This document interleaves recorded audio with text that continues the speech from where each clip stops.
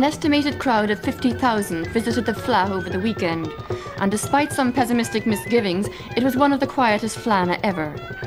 There were over 2,000 entries in the various competitions, but the impromptu street music proved just as popular. Comhaltas Ceoltóirí Éireann say that the standard of this year's music was among the highest ever, and both they and the visitors welcomed the many traditional sessions on the streets.